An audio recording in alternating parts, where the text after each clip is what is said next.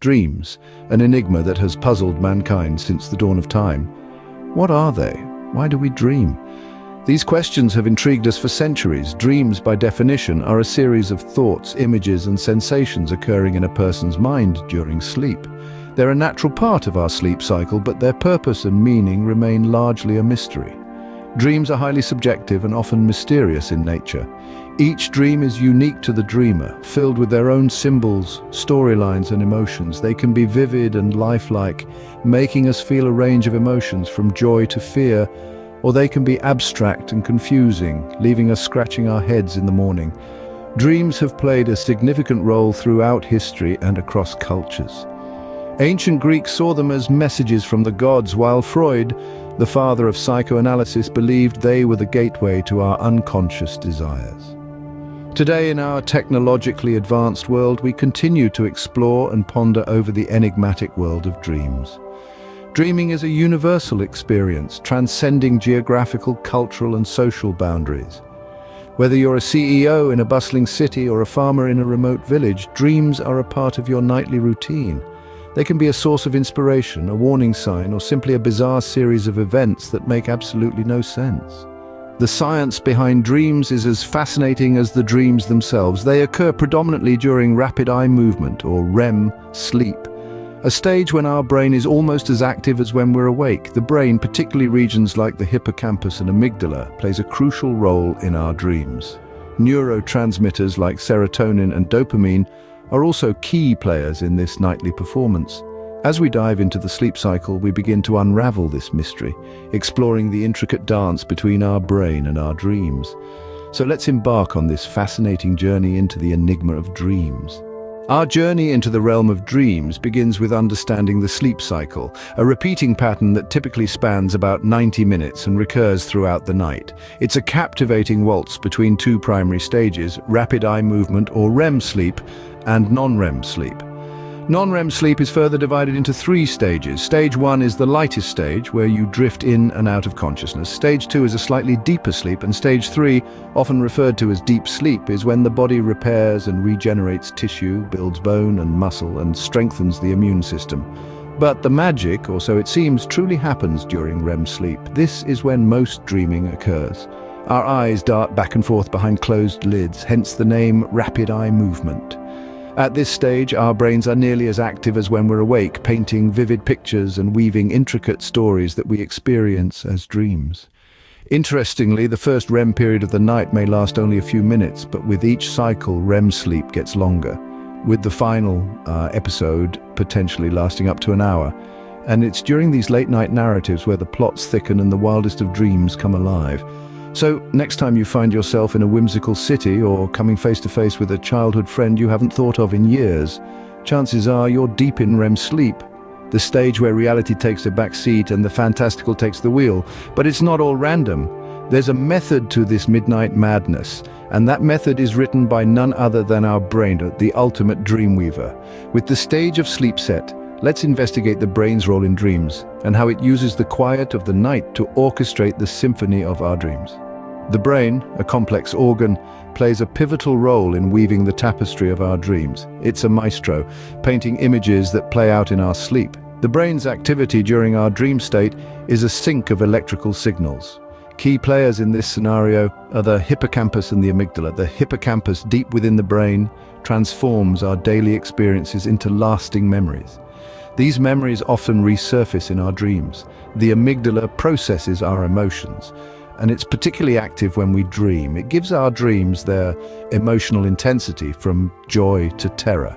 The fuel for this neural activity lies in neurotransmitters. These chemical messengers, specifically serotonin and dopamine, regulate our mood, appetite, sleep, and dream patterns. Our dreams are a product of brain regions and neurotransmitters working together. They're proof of the brain's ability to create narratives from memories and emotions. Yet the question remains, why do we dream at all? The brain's role in dreams is fascinating, but what are the theories behind why we dream? Theories about dreams offer insights into why we dream, shedding light on a landscape that is as captivating as it is elusive. So let's dive into this enigmatic world and start unraveling the why The first theory we encounter is the psychological perspective. Sigmund Freud, the father of psychoanalysis, believed that dreams are a window into our subconscious, a realm where our deepest desires, fears, and conflicts reside. He proposed that dreams are a form of wish fulfillment, allowing us to play out scenarios that we couldn't or wouldn't in our waking lives. But the psychological landscape of dream theories doesn't end with Freud. Carl Jung, a contemporary of Freud, saw dreams as a tool for personal growth and self-understanding. He suggested that dreams help us to integrate and reconcile different aspects of our personality, represented by various symbols and characters in our dreams. Now, let's take a leap from psychology to evolution. The evolutionary perspective posits that dreams have a biological purpose. Dreams, in this view, are a sort of mental rehearsal, preparing us for potential threats and challenges in our waking lives. By simulating different scenarios, our ancestors could practice their responses, enhancing their chances of survival. Another intriguing theory is the information processing theory. This perspective sees dreams as a way for our brains to sort through the day's experiences, deciding what to remember and what to forget. Dreams, then, are like a nighttime filing system, helping us to consolidate memories and learn from our experiences. And finally, we have the neurocognitive theory. This theory suggests that dreams are a byproduct of our brain's activity during sleep, particularly during the REM stage. It's like our brain is putting on a show using the random signals it's receiving. While these theories offer fascinating insights, it's important to remember that the world of dreams is still largely uncharted territory. Each of these theories offers a piece of the puzzle, but the full picture remains tantalizingly out of reach. While theories shed light on why we dream, what are the common themes that appear in our dreams? Dreams often contain common themes that transcend cultural and personal boundaries, acting as a universal language that connects us all. At times, our dreams are like abstract paintings, rich with symbolism and hidden meanings. Their interpretation can be a fascinating journey into the depths of our subconscious mind. Let's delve into some of the most common dream themes. Falling, for instance, is a theme that many of us have experienced. It's thought to symbolize a sense of losing control or fear of failure. Then there are dreams of flying, which often signify a desire for freedom or escape from the constraints of daily life. Dreams about being chased are also quite common. These might stem from feelings of anxiety or fear, indicating that we are avoiding something in our waking lives. On the other hand, dreams about losing teeth could symbolize concerns about appearance and how others perceive us. It's important to remember that these interpretations aren't set in stone. They can vary widely based on individual experiences, beliefs, and cultural backgrounds. For instance, in some cultures, dreaming of a snake might be seen as an omen of bad luck, while in others it could symbolize transformation or healing. The world of dreams is a reflection of our personal lives, but it's also influenced by the collective consciousness. Our dreams can be shaped by societal norms, cultural beliefs, and global events.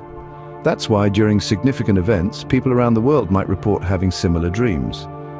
Understanding our dreams is like learning a new language, the language of our subconscious mind. It's a language that speaks in symbols and metaphors, expressing our deepest fears, desires, and emotions. By paying attention to our dreams and their common themes, we can gain valuable insights into our inner selves and our shared human experience. From common themes, we move to a unique phenomenon in dreaming, lucid dreaming. Lucid dreaming, a fascinating phenomenon where the dreamer becomes aware they are dreaming. Imagine for a moment you are standing on the edge of a cliff with the wind blowing in your hair and the sea roaring beneath. Suddenly you realize it's not real, you are dreaming. This sudden realization is what we call lucid dreaming. It's like being the director of your own movie, where you can control the narrative, the characters, and even the scenery. Lucid dreaming is an intriguing concept that has captured the attention of scientists and dream enthusiasts alike. It's a state where the dreamer becomes conscious that they are in a dream, often enabling them to manipulate their dream environment and narrative. It's like having a playground in your mind where the laws of physics do not apply and the impossible becomes possible. So how does one become a conscious dreamer? It often starts with dream recall, the ability to remember your dreams. By keeping a dream journal and practicing reality checks throughout the day, one can train their brain to recognize the dream state. This practice, though requiring patience and persistence, opens up a world of possibilities, from overcoming nightmares to enhancing creative thinking. But like all things, lucid dreaming has its challenges. Some people may experience sleep paralysis or false awakenings, which can be disconcerting. Others may struggle with distinguishing dream from reality. It's a balancing act, maintaining awareness without disrupting the dream state. Yet the benefits of lucid dreaming often outweigh the challenges. It allows us to tap into a deeper part of our subconscious, confront our fears, and explore our innermost desires. It offers us a unique lens to view our dreams, to understand them better. Lucid dreaming offers a unique perspective on dreams, but why do we often forget them? A scene script. Have you ever wondered why we forget most of our dreams? It's a curious question, isn't it? It's not as if our dreams are insignificant. In fact, they can be so vivid, so real, that it seems strange that they would just slip away from us. Let's delve into this. The mechanics of forgetting dreams largely boil down to how our brains function during sleep. When we sleep, our brains are busy processing and organizing the day's events, emotions, and memories. As a result, the brain's capacity to retain the fresh, complex narratives of dreams can be limited. Interestingly, it's during REM sleep, when most dreaming happens, that we experience a decrease in certain neurotransmitters associated with memory formation, like norepinephrine and serotonin. This could be one reason why dreams are so elusive. Furthermore, the brain region called the prefrontal cortex, which plays a significant role in memory and attention, is less active during REM sleep. This diminished activity might contribute to our inability to remember dreams. But here's a fascinating twist. Just because we don't remember our dreams doesn't mean they're lost forever. Some researchers suggest that dreams are not forgotten, but rather stored in a part of our brain that's harder to access during waking hours. So how can we remember more of our dreams? One effective method is keeping a dream log or journal. By writing down dreams first thing in the morning, we can train our brains to hold on to these ephemeral, nighttime narratives. A dream log not only helps us remember our dreams, but it can also reveal patterns and themes that might provide insights into our subconscious minds. But remember, whether we recall our dreams or not, they're an integral part of our complex mental lives. They reflect our emotions, our experiences, and our deepest thoughts. Dreams, a mysterious yet fascinating journey of the mind, continue to intrigue and mystify us. As we conclude this exploration into the science of dreams, let's take a moment to reflect on the journey we've embarked on. We've delved into the enigma of dreams, journeyed into dreamland, and studied the complex weavings of the brain during dream states. We've contemplated various theories, from psychological to evolutionary perspectives, and pondered the universal language of dream themes. We've also touched upon the intriguing world of lucid dreaming, where the dreamer gains awareness within the dream. All of this has painted a fascinating, albeit incomplete, picture of the science behind dreams. Yet the intrigue of dreams extends beyond the knowledge we currently hold.